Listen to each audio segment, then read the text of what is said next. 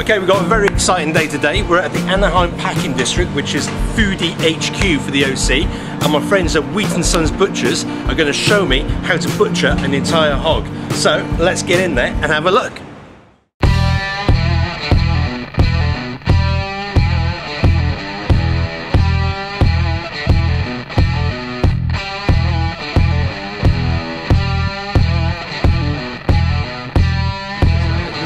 So we're really excited today. We got a Mulefoot Hog that we're about to butcher.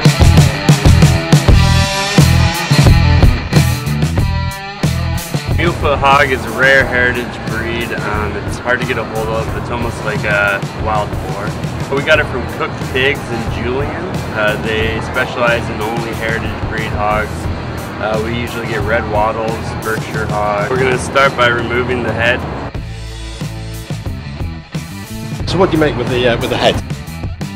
We make head cheese. We're also making andouille that's out of Calabria. In the UK, head cheese is also known as brawn. Next we're going to take off the shoulder.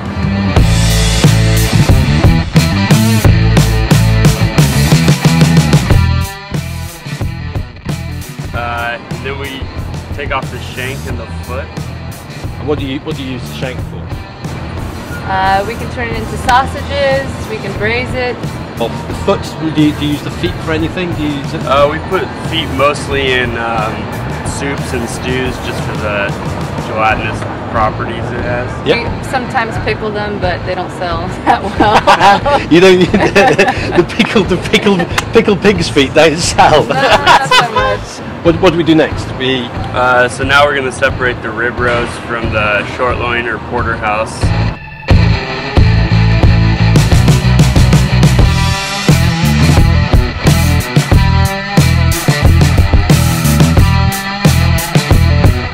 We either turn the rib roast into a porchetta or we'll cut them into chops in this home. Are you famous for your porchetta? Yes, we are. And with this porchetta, we noticed that the fat is a lot different than any other fat that we've dealt with. It's like almost gelée-like, and I feel like, I don't know, it's more edible. Next, we're going to take the ham off.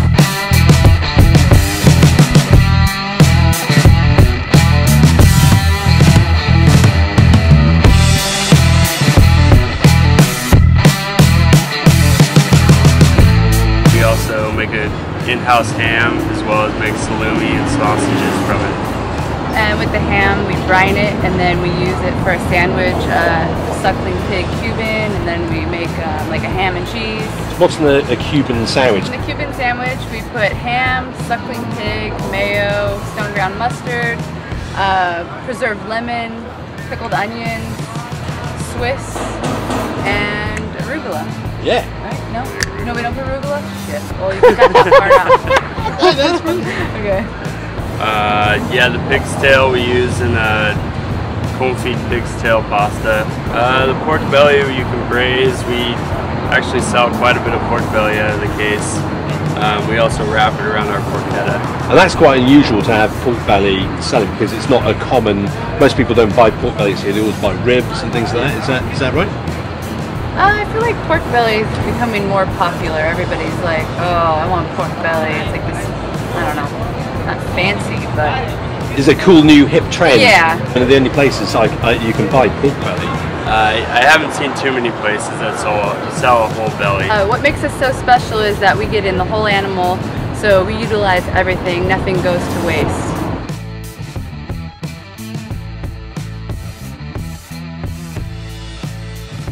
A massive thank you to Nate and Ashley of Wheat & Sons Butchers at the Packing District in Anaheim.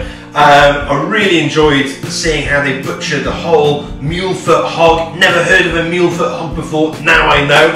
And for all you foodies out there, get down there, support these guys because they are doing some incredible stuff.